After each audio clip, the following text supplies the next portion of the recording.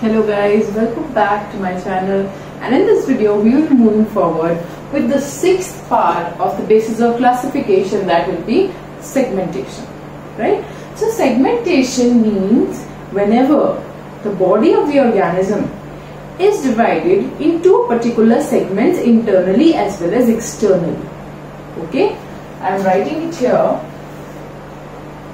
Let me use the black pen. It's the phenomena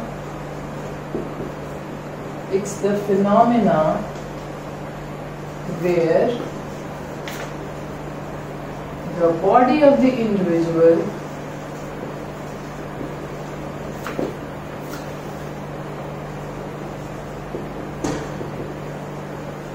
is divided into two parts externally. The body is divided into segments.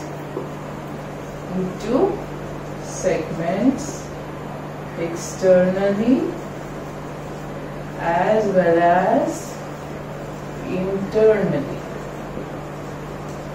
And what happens? There is a serial repetition of one organ with a serial repetition of one organ.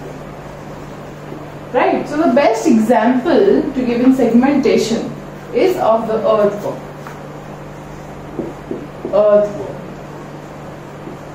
So earthworm shows metameric segmentation.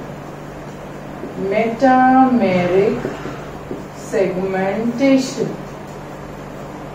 shows metameric segmentation. So metameric segmentation, right, is shown in earthworm, and the process is known as metamerism. What happens here, beta? In the body of the earthworm, you must have seen there are lines. These are not exactly lines, these are the segments. So the body is internally and externally divided into these segments. Okay, and so for example, these, what are these? These are metameres. Okay, and the process by which it is dividing, it is known as metamerism, and the segmentation which is shown here, beta, this will be metameric segmentation. Okay, metameric segmentation is shown here. Fine. So examples of the phylum which are showing the segmentation will be what? Annelida, Arthropoda and Chordata. Example will be Annelida, Arthropoda and Chordata.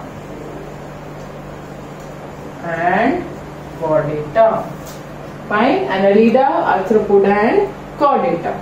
Now there are some organisms which also show pseudo-segmentation. Pseudo means false, right? So pseudo-segmentation means a false segmentation is shown. It is not actually there. Fine. So this is the example of Taenia. Taenia coelium, that is tapeworm. So in tapeworm, beta, what happens?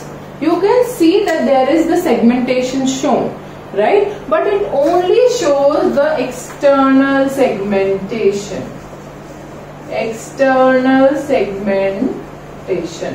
There is no internal segmentation shown.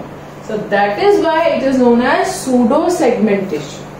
Okay? Pseudo-segmentation means a false segmentation.